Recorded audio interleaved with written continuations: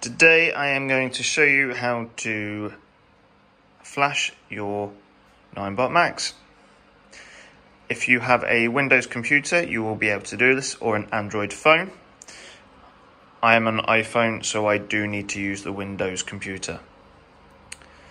So out of the box, in the UK, typically these are limited to 15.5 miles per hour or 25 kilometers per hour. You can actually get them with 18.6 miles per hour. Mine came with that. But for those people that are buying from such places like Halfords, you may want the 18 miles an hour unlocked, which you will have to do by flashing it. Disclaimer, you may lose your warranty for doing this, so it's up to you if you don't care about your warranty too much.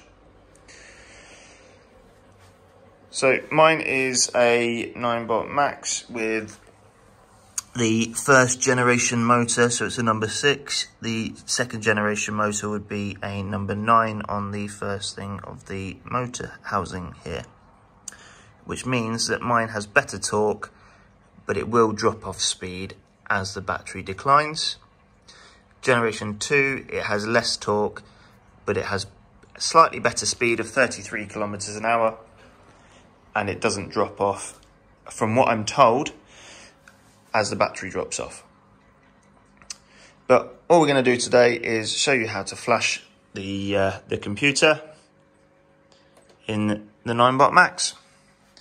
So first of all, what you want to do is open up your computer and go to max.scooterhacking.org. You will be presented with this lovely screen here. Do not worry about this bit, don't worry about that bit. Presets, unfortunately I don't know too much about these, but I went straight for customizing it on my own, so power and speed. And then you've got your speed settings here as well. Okay, so starting from step 1 with the flasher, what we want to do is go to basics. You can, if you have an external battery, you can add that. This basically stops any of the future firmware messing up with the firmware that you're just about to replace it with. And you can also have a static brake light as well. I prefer the flashing one, just people know a little bit more about it. Power and speed, so typically the standard sort of settings for the Ninebot Max is pushed more towards the range side of things. That's what it's famous for, 40-mile range.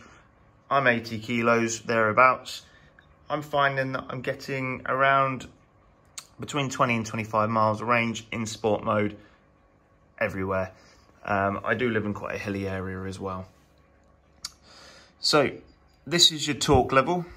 If you bring that all the way back down, I did try it once on around 33,000 there. I did notice quite a substantial amount of heat in the rear motor. You do find the torque is actually very very nice, but yeah, I didn't want to sacrifice the motor for doing that. You do get better range as far as you go up, but you do drop off power. I did notice down here as well, I took the scooter out for a range test to see what the difference would be as well, and I practically halved my mileage. Yeah, so be very, very careful, especially in summer. It's going to overheat that motor. So I dropped it down a little bit, just on the green and yellow line, just to give myself a little bit more torque. I'm not really sacrificing any range. So the next one down is your speed settings. So you can, with the second generation motor, get 21 miles an hour or 33 kilometers as it shows here. It does show 45 kilometers on here as a max. That is if you upgrade to the 48 volt battery. I'm not sure I'm going to do that, purely because it's not really worth the extra spend. But what you want to do is go to patch all serial numbers. So if you've got a serial number on your Ninebot Max that is a little bit different, it's going to work for all of them. So we want to actually bring all these in line, just bring it to about 35 kilometers on those.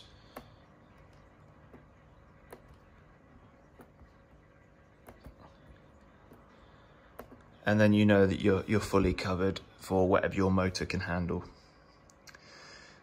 So we scroll down a little bit, we got motor start speed. This is actually a very, very nice feature to have. So this is set to 5 kilometers as default for you pushing and then using the throttle and it sending you off. I've actually brought mine down to about 2. Absolutely fantastic for getting away at a junction. You just give it a little push, press the throttle, off you go. No curves, so that's your regenerative braking. If you're going down a hill, regenerative braking kicks in. You can turn that off and only have it activated when you press the brake. I like it on all the time, saves me having to hold the brake all the time. Cruise control, you can actually change the level of, well, the time it takes for the cruise control to set in. By standard, its default is 5 seconds. You can set it at 10 seconds, all the way down to 1 second. I did try it at 3 second mark, but I felt it was too quick, especially if I'm in a residential area. I don't have anything on the scooter as well to tap on my phone to turn cruise control on and off as I need to. So I leave mine at 5. I think 5 is actually a very, very good level on there. And you can obviously turn the beep off. These settings here, you can actually turn off on here any warnings that pop up. In my opinion, I leave mine as is, so if there's any error codes, I can find out and try and fix the problem as is. Yeah, these are pretty self-explanatory. I actually don't know what this one is. Once you're ready, you go finish, and time to cook, and then we want to go whatever app we are using. On Windows, it's actually the Ninebot flasher just there. And then we want to go to download. It'll bring up a file. You can then name it whatever you want and then add it into your file system.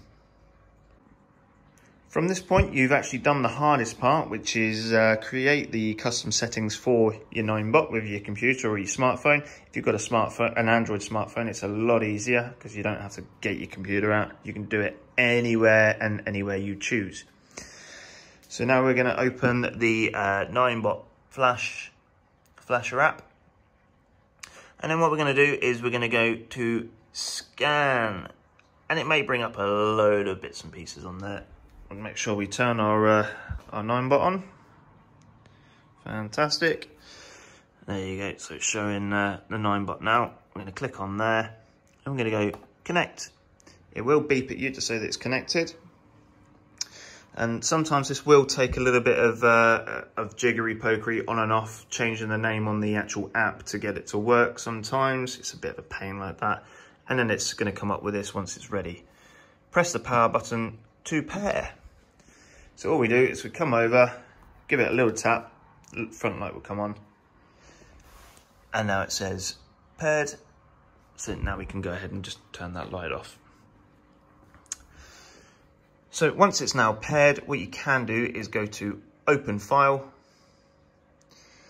choose the file of your choosing. So default, can't remember which one I had now, but I've had a few on there. So we go to optimize, and then we go to open.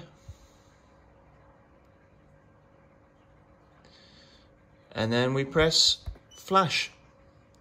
It locks it up, you can hear the beep, and then it starts uploading the file on there. Okay, so it's about 2 minutes later, and it's just finished up now. Okay, so that's good. That's all done. You can actually close your computer up if you want to, and then make sure that you switch your Ninebot off and back on again. Take it out for a test run, see how you like it. If you need to change any settings, you can do it either from your Android phone or your Windows laptop. Thank you for watching.